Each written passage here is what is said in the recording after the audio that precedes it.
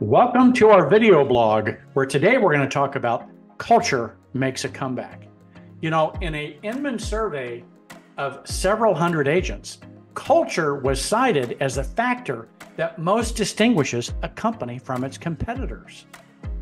When agents were asked what they value most in a real estate company, the top 5 responses were number 1, culture, number 2, brand name and recognition, number 3, technology, education and training, and number 4 at 15%, commission structure.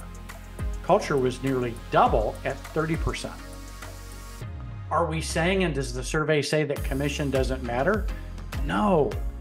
But here's what I know from the clients we're working with that are having the most success in recruiting and talent attraction. What good does it do to have the best commission structure if your culture, your brand, and your technology suck? So, what's the takeaway from some of our most successful clients? First, offer more value and resist cutting fees. You know, value and price is only an issue in the absence of value. Price is only an issue in the absence of value. So offer more value. Resist cutting fees. How do we sell culture experientially?